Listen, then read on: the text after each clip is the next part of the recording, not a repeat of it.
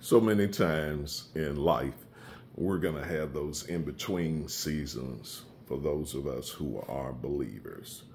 Sometimes you're between a blessing, between a breakthrough, between a comeback, between a testing of your very nettle.